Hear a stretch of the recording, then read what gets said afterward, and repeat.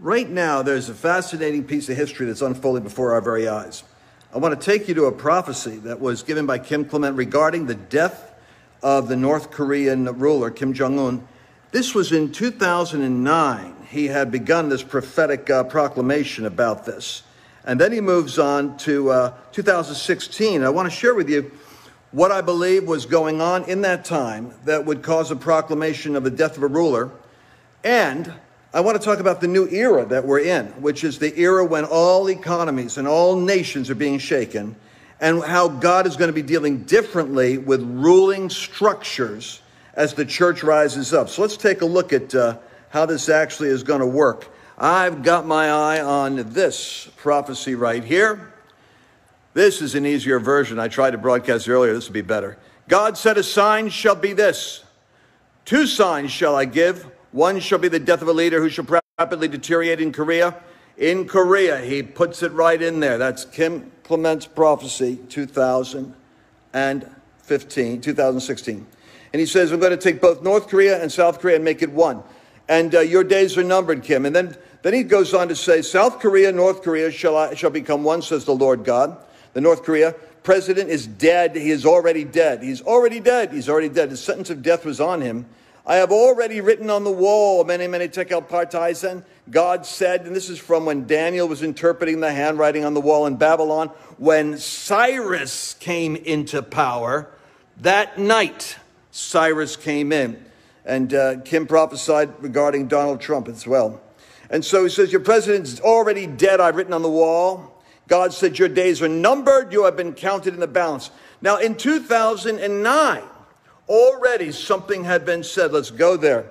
Therefore, Kim, it is now time for you to face this that you have done. What you've done has been iniquitous. You're no longer alive. You are a vegetable. I want to tell you what that judgment is and why that particular judgment. You are brain dead. And God said, because of that, I will cause that to bring about unity in the South and North Korea. And the greatest move of the Spirit shall come from there. The greatest move of the Spirit shall come from there. So let's take a look at exactly what is happening. Now, many of you might not remember this, but Kim and I were talking about this as it was taking place. And it was quite an issue that it was taking place. And he was very disturbed about it. This was in December 29th under the Obama administration. We had a young man, 22-year-old, named Otto Warmbier. Otto Warmbier, 22 years old, he goes into, with a tour guide group in December of 2015. And he goes in and he sees a North Korean flag on the wall. And typical, I'd have to say, rambunctious, full of energy, full of confidence type of collegiate type of spirit. He goes over and he grabs the flag off the wall and he takes it to make it a souvenir to bring it home, the flag of North Korea, right? So in January 2nd, he's arrested. On June 12th of 2017, he is returned to the United States, comatose. He's essentially brain dead, and he dies a short while later. And then North Korea has the hubris to charge $2 million to the United States for his medical care, when in fact it is anyone in the intelligence community will tell you what they did was a kind of a lobotomizing of this young man. His judgment was he was made brain dead, and he died shortly after that. He was sent home brain dead. And I honestly believe that this is what happened. I believe the Lord began the prophecy about the times, and that the leader of North. Remember, these regimes have killed Christians. They have killed pastors. They have killed believers and imprisoned them. And God watches over this, and He is not indifferent to this. But we're living in a different age than other ages, when God is now beginning to render judgments on nations. Look, the United States, whether you like it or not, is weighing in the balance. Because if we do not change and reform our nation, if the church doesn't rise up and take a more vigilant and vigorous engagement in righting this ship, then God is saying there is an end to the United States that can come just as swiftly as the end of any great empire that was on the earth. 20 million jobs has been evaporated. But Donald Trump is in office, and I believe God, and Kim prophesied this as well, that there was something God was going to do that was going to be a great move of the Spirit. And I believe that we're going to begin to see the shifting in America, and it's coming about. But it's not going to be without the vigorous Reformation engagement of the church, not just a sideshow revival activity, while the nation continues to have the cockpit taken over by arsonists and kamikaze pilots. We've got to actually get into the elements of authority, which is why Kim's prophecy ended with, the kingdoms of this world shall become the kingdoms of our Lord and of his Christ. This is part of the prophecy. It's kingdoms that God is dealing with now. I believe what happened was that this Otto was, when he was rendered brain dead, that it was, curiously enough, it was in September 2016, which a few months before this incident happened, that Kim prophesied brain dead. And I honestly believe that the leader of North Korea, they don't make any decision without his decision making. I believe he gave the order. Send the message back to the Americans. Don't send your people into my country to try to raise up political upheaval. I'll send a message. I'm going to send the guy back brain dead. Well, the Lord said, that's it. You're brain dead. And from that moment in 2016, when he made that decision, Kim Jong Un, and when the prophet prophesied, the clock was already struck. And the mercy of God was there for 2017, 2018, 2019, 2020. Done. Because the mercy of God does have a limit, as is the patience of God with the period of time for repentance. Does that make sense? So here we are now, and people say, and Christians say, well, does God do that? I don't believe God does that. I don't believe God. Well, this is the kind of illiteracy that we have to deal with among ourselves, because we can't be on the same page with God if we're fighting what God wants to do. So you take a look at Acts. Let's go to, you can go to the book of Acts, and you can see very clearly where the church was being persecuted, and you see where Peter was locked up in prison, and then Herod goes in order to bring him out and kill him. But what takes place is kind of interesting. As he's about to do this thing, the Lord sends an angel, and the angel breaks Peter out of his imprisonment. And when Peter comes out of the prison, you'll see this in Acts chapter 12. You can just look at it, Acts chapter 12. The ruler Herod intends to bring him out because he's going to kill him, and he's already killed James, one of the other apostles. And on a set day, Herod comes out and is giving an oration, and Peter's broken out of he's got his angelic jailbreak. Herod has killed all the guards that were supposed to be guarding him. And then he begins to make this oration on his political platform, and a certain day in his royal apparel, and all the people came shouting. Verse 22, chapter 12. And the people say, this is the voice of a God and not a man, which is what all these totalitarian leaders, by the way, are told. You're like God in flesh. And he says, and he takes this as a great compliment, and immediately, verse 23, an angel of the Lord struck him because he did not give glory to God. He was eaten by worms and died, but the word of the Lord prevailed. So you see, this is a New Testament judgment of a ruler who is standing in the way of God's apostolic purpose and agenda, and who is not authorized. There are times when there's this persecution, you could say, that there's a set time where things in the Bible are predicted that will take place. But there are those that seek to change those times. The spirit of Antichrist wants to take America down now. The Bible says in Daniel, he seeks to change the times.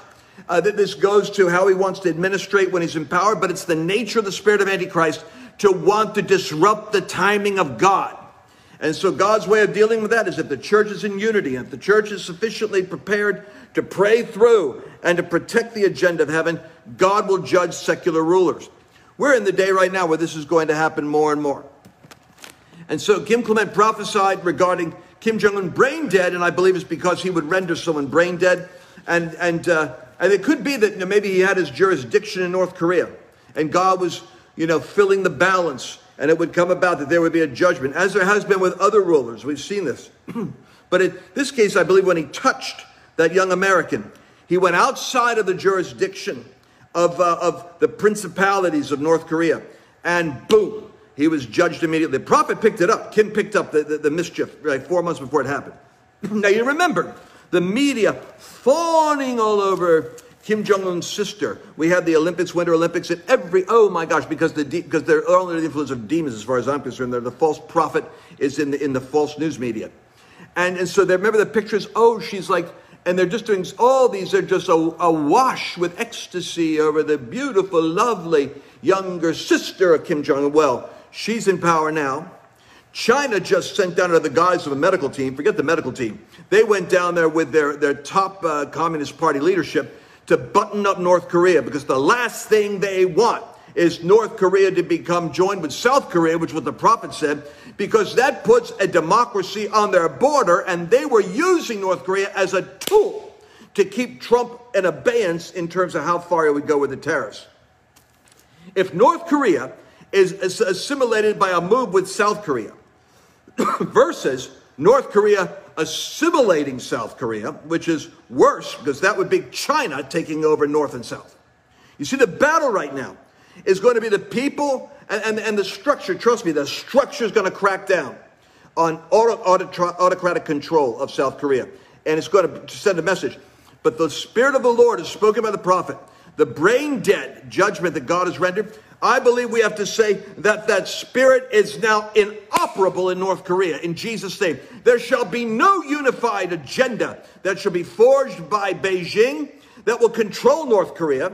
And then South Korea will have a surge of strength, and the church will rise up in the South, for they have prayed for unity. I have seen the South Koreans praying with tears streaming down their faces as though they were a family that was divorced. It's a strange thing there. They're praying Cho's Mountain, Prayer Mountain, and the Christians are praying and crying because Pyongyang, which is the capital of North Korea, was the Azusa that picked up the anointing from Azusa Street in 1907 and 1908. It was the epicenter of revival in that region. So literally, the capital of North Korea was the center of the Azusa revival in that area. It's called the Jewel. It was the Jewel of the East. And then the communists took it over. Now we're going to see who prevails between South and North Korea. And your prayers have to be for the binding of the coordination, dividing the tongues and the agendas, fragmenting the authorities that would try to assimilate control now that God has removed the head. Now Goliath is stunned. Now Goliath has been stunned in the head, so to speak. The smooth stone of the slingshot of God has hit that Goliath, that principality, that sent that coronavirus, whether it was intentional or whether a principality leaked it through a refrigerator. The devil sent that thing over to the United States to take us out as a world power, to take us out as a military firewall, to take us out as an economic force. And God is saying to the United States, what will you be? You're not going to have business as usual. Either America has reformation and revival that affects an awakening that affects DC government, local government, that affects your mayors and your sheriffs, so that they're not locking you up and shutting you down, so that your economy isn't gutted and America's property is sold to some ghastly new beastly system with an amalgamation of currencies where the United States, 27 trillion here and there, comes fleeing home into wheelbarrows with people going down the street like the Germans in the Great Depression, suffering before World War II. I'm telling you, God is giving a wake-up call for the awakening. It's a wake-up call for the awakening, but the church better wake up. It better wake up that it's in a geopolitical era. It's in the era of the battle of nations. It's in the era where you own more than just the revival down the street. You own what happens in the corridors of power. You surrender that territory and Satan will, you do a sweeping revival. The Great Awakening everybody's focused on. Woo, let the winds blow furiously and have a great harvest come in. But what did Jesus say? If the winds sweep clean the house, but if it's not occupied, if it's set in order but not occupied, then the devil comes back with 7 times worse. 7 times worse. And what's that going to look like when the devils have more authority over the church and in the church, over communities and in the families, over education and in the schools, over government and in the courts, and over the media, more than we got now, and you're deplatformed from platforms like this and can't even talk to one another, over the arts industry with its propaganda, swelling music about the New World Order, and then you have business totally on its knees, prostrate into a globalistic alliance with Davos and Europe and China. And I'm telling you something, it doesn't have to happen now. Some people will say, well, Lance, the Bible does talk about this. Yes, but you see that there's a timing for these things, and now is not the time. And why do I know that? Because there's a Cyrus in office. And I prophesied this. I predicted. I quoted Heidi Baker talking about bread lines And I said that there's a fourth turning coming.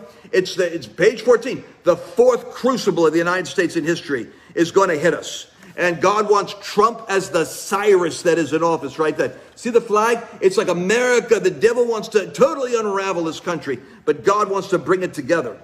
And so we are witnessing the first phase of an unraveling. But now I'm saying we're witnessing the first phase of a great awakening. But it's an awakening to territory we have to take. And I'm going to finish this right now. Haggai prophesied, and I've been saying this all along, that if God's people under Cyrus would not get involved with God's building project, God would get their attention. And they all said, but it's not time for this, not time for that. We have an election coming. God said, forget the election. I'm the one who's going to be changing America, not Donald Trump. I put Donald Trump in as a firewall, as a deterrent to the agenda of hell. America doesn't get transformed by him. It gets transformed by an enlightened and an engaged, reformed church that is reforming culture. And so God pulled the plug on the Jews and their building projects. And he said, nope, while you're all doing your own thing and not doing my thing, I think I'm going to end your thing. And it was an economic judgment. And then they all repented. God said it, and something new began to happen. They got on their feet and the recovery began. The economic recovery began, and God began building his house. The Bible says right in that chapter, I'm going to shake the earth, I'm going to shake the heavens, I'm going to shake the throne of kingdoms and Gentile kingdoms. I'm shaking nations. Haggai chapter 2. Read it. We're in the shaking of nations. But the good news is, and I mean this sincerely, we're in the awakening of the body of Christ. We're awakening, but it's not to business as usual with our irrelevant, if you don't mind me saying so, spiritual activity, but it's taking the scepter of Esther, taking the authority of Zion, taking the kingdoms of this world are now beginning to shake because the church, the ecclesia, the body of Christ is arising in government, in media, in business, and we have to unify around that agenda. And the Haggai and Zechariah voices are saying, this plague is coming to an end. This Pentecost is an outpouring of God's Spirit. But the purpose of all of this is that the church would awaken and arise as a galvanizing governmental force in the nations. And if you'll do that, you'll have sheep nations. And when the inevitable turn of events does take place, there will be a fortified alliance of sheep nations against goat nations, kingdoms against kingdoms, nations against nations. But the anointing and the increase of God's end-time outpouring is going to be so magnificent, so glorious, that you will be thanking God that you're alive in that period of the outpouring. And it's just beginning now. Share this with your friends. Share it. And we're going to go off this broadcast because I got to go do a Wagner Leadership Institute broadcast now. And let me just go wave off with my brother Kim prophesying. You are a vegetable. You are brain dead. And God said, because of that, I will cause that to bring about unity in South and North Korea. And the greatest move of the Spirit shall come from there. America shall